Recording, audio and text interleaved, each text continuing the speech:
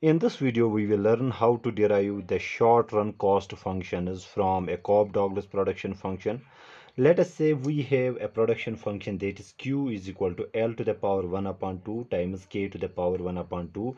Q is the output, L is the units of labor, and K is the units of capital. Okay, since we are interested in short run, let us say our capital is fixed. Okay, let us say our capital is fixed, and let us say it is 25 units. Okay, also we need to write other things here. Let us say wage rate for the labor is $100. Okay, and rental rate of capital, that means price of capital, let us denote it by R, is equal to $50. Okay, so we need this stuff to derive the short run cost functions for a Cobb Douglas production function. Okay, now let's insert these values here first. Okay, that means our Q will be equal to, Q is equal to L to the power 1 upon 2. Okay, times K, which is fixed. Let us write it as 25 raised power 1 upon 2. Okay, this is our standard Cobb Douglas production function, and let us rewrite it. So we have Q is equal to, now this is under root of 25 is 5, so we have 5 L to the power 1 upon 2, and solve it for L. So we can write it like this: L to the power 1 upon 2 is equal to Q. Transposing this, it will get divided, so we have 5 here, which gives us L is equal to Q upon 5. Okay, so when I transpose this exponent, okay, it will get reciprocated, so this becomes square, so we have Q square upon 5 square. Okay, so this comes out to be Q square upon 25. Okay, so we need this very result, that is labor is a function of output, okay, which is Q square upon 25. So we need this very thing to derive our different kinds of costs. Okay, let us first calculate the total cost. Okay, now total cost is equal to, total cost will be equal to the variable cost plus fixed cost. Okay, this is the first cost function that we want to derive. And what is variable cost? Our variable factor is only labor here, and labor will demand wage. That means our variable cost will be equal to wage rate times units of labor employed plus fixed cost. Fixed cost is simply a rental rate of capital times units of capital employed, which is fixed here. And our wage rate is being given, let us say it is 100, and L is being, we have calculated L as Q square upon 25. Okay, so this denotes our variable cost plus rental rate of capital is 50, that means price of capital is 50, and units of capital, which is fixed, which is 25 here. Okay, now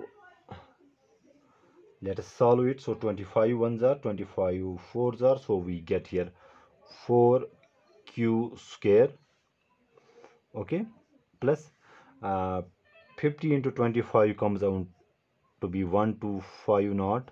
Okay, this is our total cost. Let me write it here.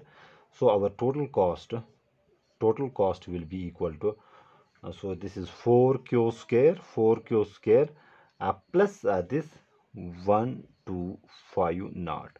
This is our let me write it here. Now our second cost will be to find, that is variable cost. What is variable cost? Variable cost is this very stuff, that means 4Q square. Third cost will be variable cost. Then we have fixed cost.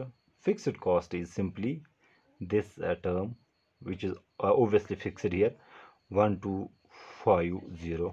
And fourth cost can be, fourth kind of cost can be average total cost.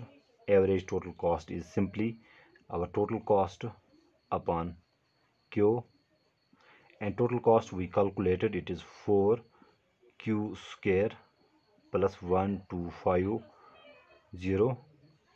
upon Q. Solving this, our ATC, which is average total cost, will be equal to 4Q square upon Q plus 1250 upon Q, which comes out to be, so Q and Q cancelled, we are left with 1Q in the numerator plus 1250 upon Q. This is our average total cost. Okay, now next thing is to find out, let us say, average variable cost. This is our fifth cost, average variable cost. Now average variable cost is simply our variable cost upon output, and variable cost is 4Q square.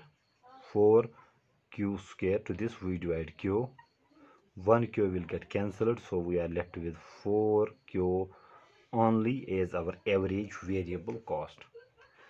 And sixth kind of cost that we can find out is average fixed cost, and it is simply fixed cost upon output, and our fixed cost is 1250 upon Q. So this is our average fixed cost. And another important cost that we need to calculate is the marginal cost, and marginal cost is simply the derivative of total cost with respect to output, and it simply tells us how much our cost increases when there is one additional unit being produced. Okay, and it is simply the derivative of total cost with respect to output. So this is our total cost taking the derivative of this function, so I can write it like this: d upon dq of total cost, which is 4Q square plus 1250, and when we take the derivative of this, derivative of Q square is 2Q, so if we have Q square, its derivative is simply 2Q, exponent becomes coefficient. Okay, so this 2 comes here and this exponent is subtracted by 1, so this is 2Q. Okay, and we have another 4 here. Okay, so 4 2s are 8, or let me write it here: 4 into derivative of Q square is 2Q. Okay, and the derivative of constant is 0. I have explained it in the earlier videos how the derivative of a constant is 0. That means our marginal cost is equal to 8Q. Okay, and here you can see one important thing, that marginal cost is also equal to the derivative of variable cost. Okay, this is our variable cost, you can check it out. Marginal cost will be here. Okay, marginal cost will also be equal to the derivative of variable cost with respect to output, dq. So derivative of q square is 2q, so 4 2s are 8, 8q.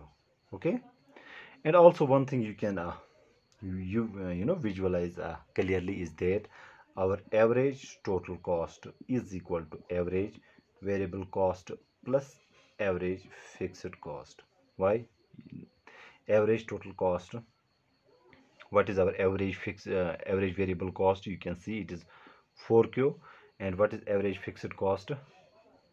1250 upon Q. When you combine these two, you can easily see it is equal to this term.